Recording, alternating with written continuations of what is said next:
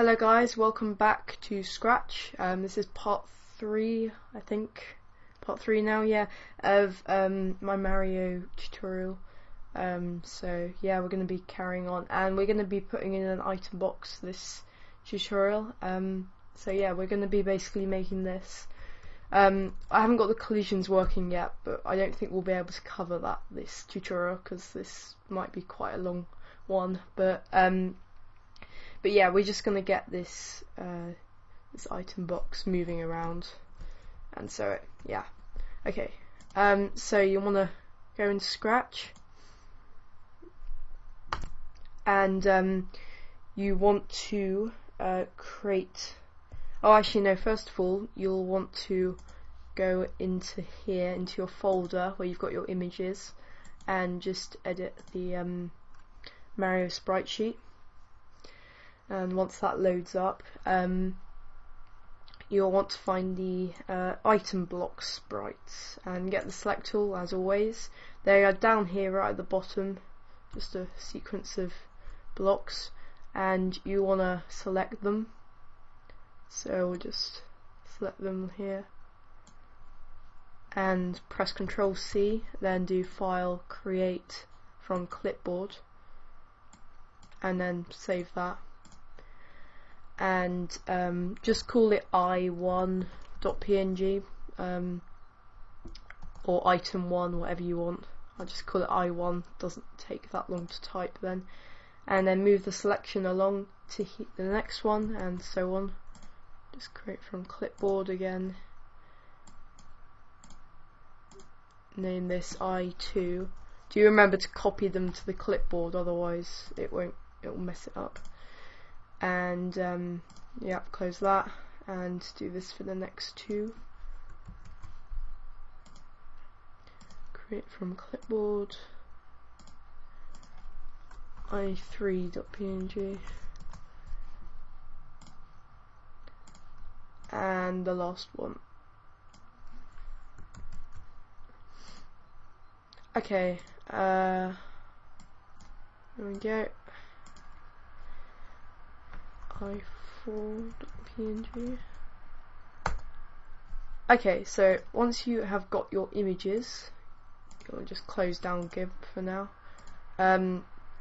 You'll see we've got them in this folder, so we can cycle through them like that.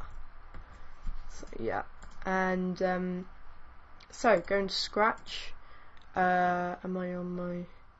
Yeah, right. Okay, and you want to create a new sprite from File, and go up and where is it? Pictures. I found it. Sorry, that took a while. Anyway, item, and just name it item 1 because you might want to have multiple item boxes. And I would just place it here next to Mario. So these are like, you know, miscellaneous sprites that don't really matter. Well, apart from the grounds, but anyway. And you want to import all the different costumes you made.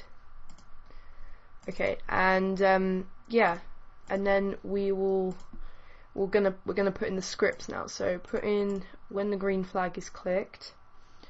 You want to it's entirely up to you where you want the actual item box to be, whether you want it like further on or closer to the start, whatever. So I'll show you how to do that. You want to make it a variable and just call it previous x or something. I'm just going to call it prevx. Just, you know, it's easier. And make it for this sprite only. That's very important if you want multiple item boxes. And press OK. And you'll want to set previous x to go into operators, get the minus operator, and get scroll x. Oh no, sorry, not scroll x, x position. And I'm just gonna do it like -70. Now, this number here is how far it's gonna be on. So like 0, it's gonna be like right at the start, in the middle.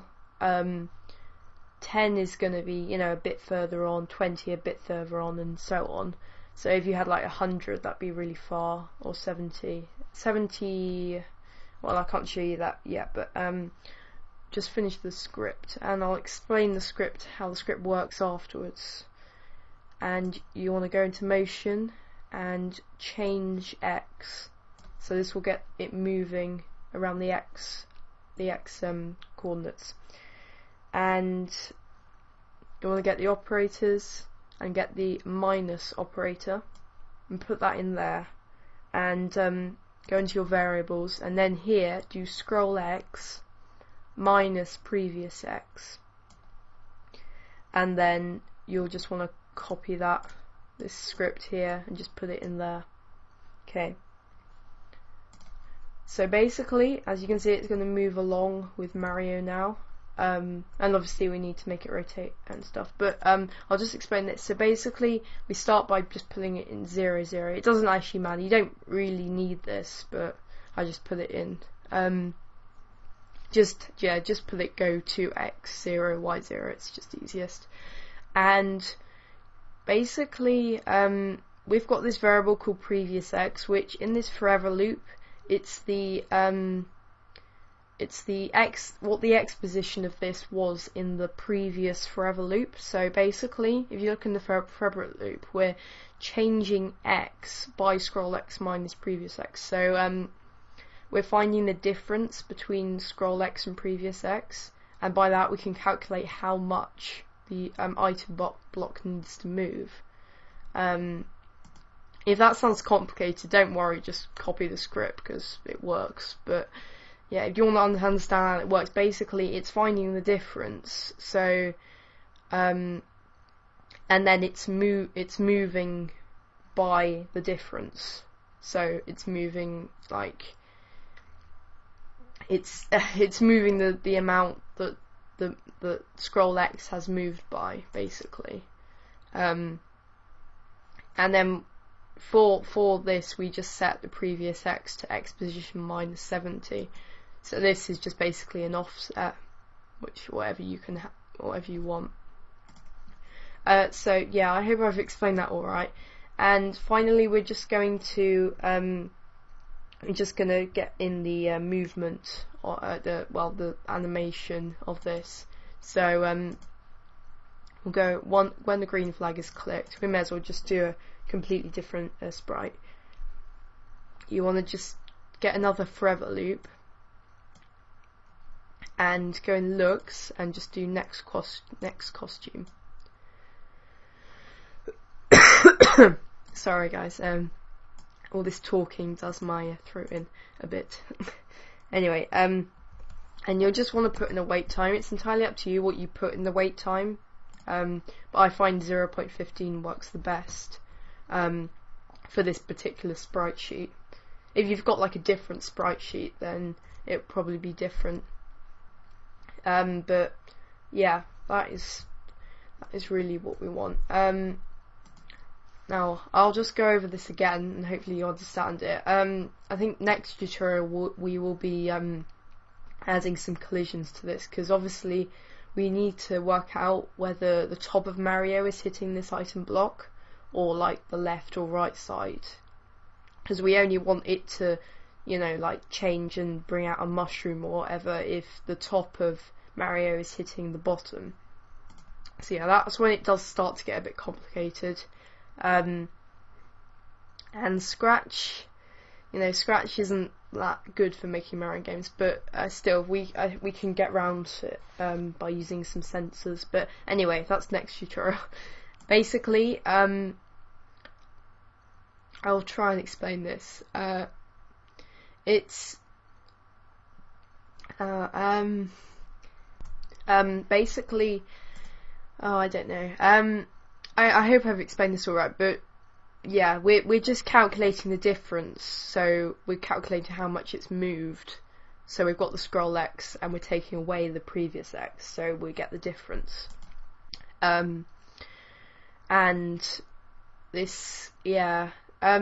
So I'm really not explaining this very well, but anyway, yeah, it works. And so yeah, you'll just want, if you want more item block item boxes, you can just duplicate this and just change this. It will copy the variable as well, so each item box has its own previous X thing, and you can just change this to like 140 instead.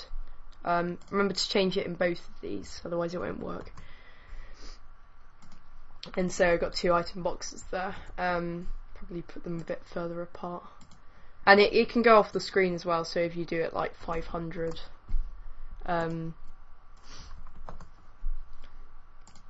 then yeah. Oh, and also hang on this, we will just set it to go to the front. Forever looks go to front, just so it hides these. And so this will be further along here, so yeah. And yeah, that is about it really, for this tutorial. I hope I've explained this well. If you don't understand all this stuff, then leave me a comment and I'll see if I can help. But basically, all you really need to know is that it works. But yeah, I don't know. Yeah, if you it should be alright like that. Okay. Anyway, I'm rambling now, like I do. So yeah, thank you for watching, guys. I do appreciate you watching all my videos and stuff, because yeah, it's quite good. I've got quite a lot of views now. But anyway, yeah, thanks for watching. And yeah, I'll see you in the next part. Goodbye.